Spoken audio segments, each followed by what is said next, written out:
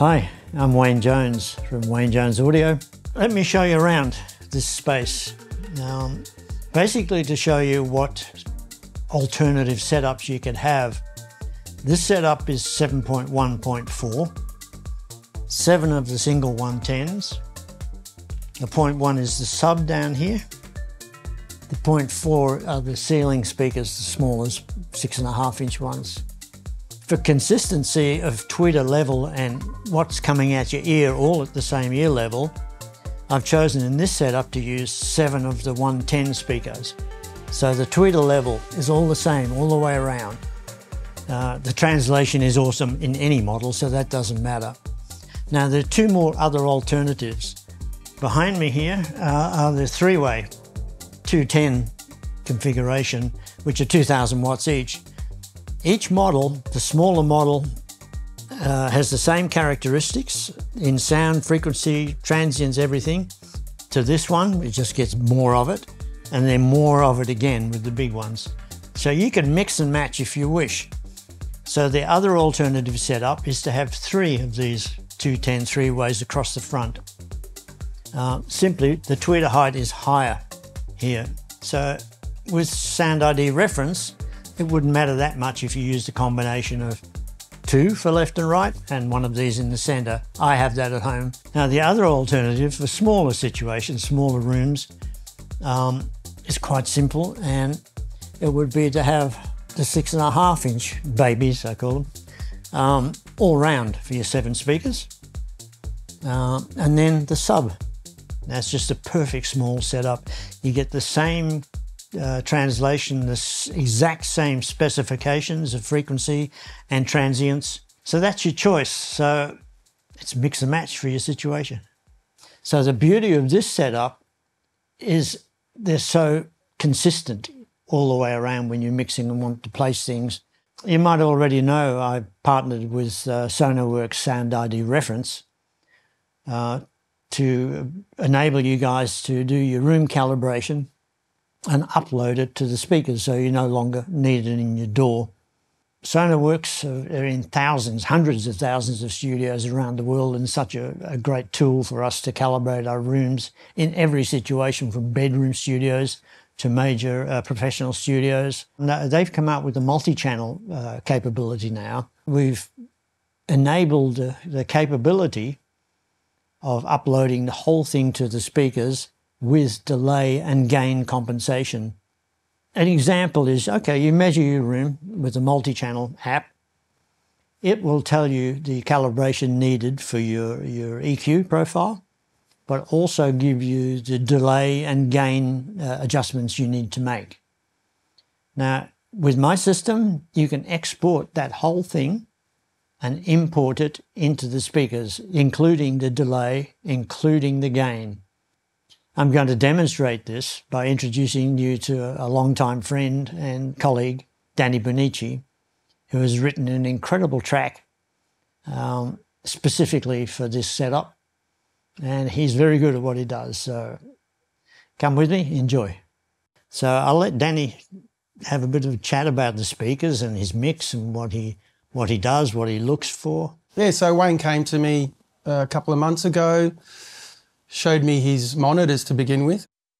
And I ended up getting a set of those, and which I really loved, and I was just mixing everything from then on those monitors. And then Wayne, a couple of months after that, was saying, oh, listen, I'm going to set up a Dolby Atmos system. Have you mixed in Dolby Atmos? And I'm like, no, I haven't mixed any Dolby Atmos yet. And he goes, oh, you want to try and get this together? And so, yeah, one thing led to another, and before you know it, I was writing and producing a track specifically to, I guess, demonstrate his system that he's got going here. I exported the file and gave it to Wayne, the ADM file, and he pulled it up on Pro Tools. So he was able to just get it all up and running, and so we could check the mix in this room. And it's really reignited my passion for mixing, I'll be honest, because it's a whole new thing. And there's so many new things you can do, and you don't have to cram everything into a 2.0 anymore. With this track, for instance, it was nice to be able to send, percussion up into the roof a little bit and reverbs, you know, that surround you. Being able to listen to it on these speakers in this room was an eye-opener. So, yeah.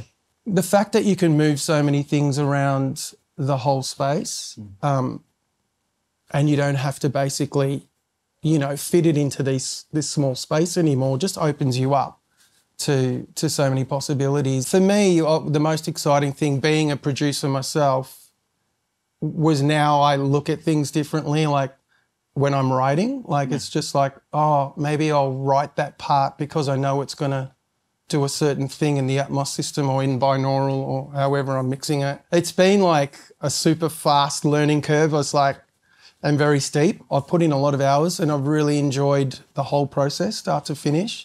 And getting it to this room and, you know, and hearing the results and everything and seeing it work has really been a rewarding experience. Well, we should demonstrate some tracks and what you actually did and where you placed some stuff maybe. Yeah. So I did it all in Logic to begin with. There's a Dolby Atmos renderers built in, so that was a bonus. Though when I gave it to Wayne, I did export the ADM file and so he could just play it on his system at home, make sure everything was good before we came to this room and set up and, you know, make sure everything was working correctly. So the fact that you can still tweak that file is pretty cool. That means people can mix binaurally anywhere and then come to a beautiful system like this and really check their mixes to see if they're translating in an Atmos environment. So I'm just going to show you here a little bit of what I'm doing and how I'm placing some objects around the room. So I've just soloed a shaker and a bit further down here a vocal coming into the breakdown of the track. So if you have a look at the renderer, you'll be able to see that I've put the shakers up in the top part up here, and then you can see these other balls moving around. That's the vocal panning around all the speakers around. So that's basically the renderer showing you exactly what's going on in the arrangement. So just showing you here on the mixer window what's actually happening. There's a music bed here, and that's basically looking after the surround sound element, which is the 7 speakers.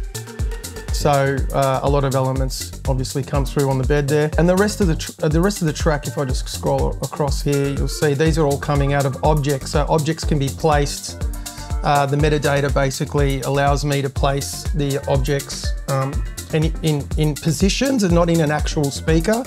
So that I use obviously the panner to do that, and that gets saved into the file. So another thing that I did in this mix was send a bunch of reverbs to different aux channels and basically had those reverbs in different positions. Some reverb returns coming out of the side channels, some coming out of the rear top, so they were objects.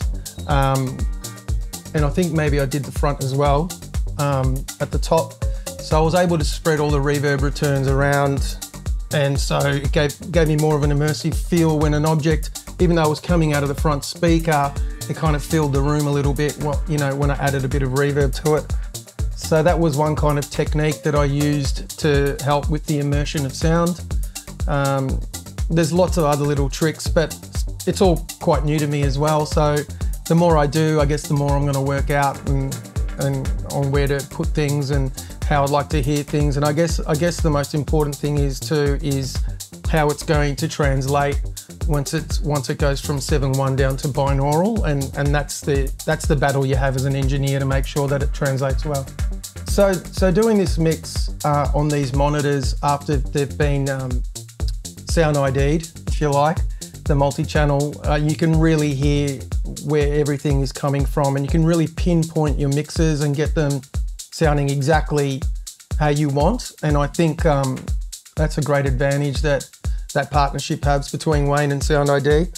So having that that kind of precision really helps you nail your mixes, and it's really helped me on my journey. And I think, you know, it's something that could definitely help others on their journey in the Dolby Atmos world.